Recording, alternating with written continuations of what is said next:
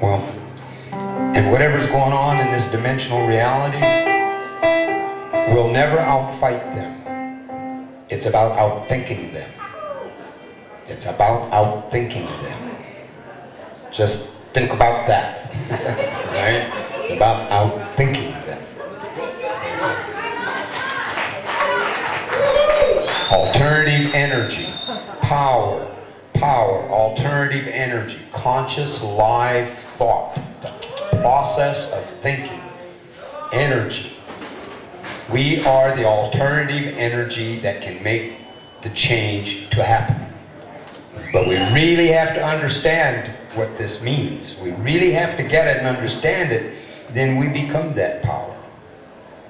The power of the people doesn't have shit to do with the vote or any other thing. It's got to do with thinking with a clear, coherent, intelligent mind. Use the intelligence clearly and coherently.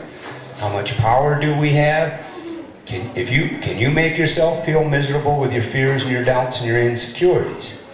If you can do that, you have power. Simply put. Alright? So it's just a matter, but that's power used incoherently and chaotically. So just think, some mental shifts here, and use that power clearly and coherently, and real change. This is the power of the people.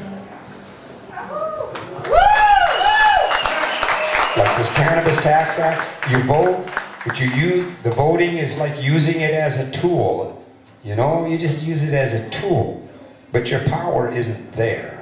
Your power's in here.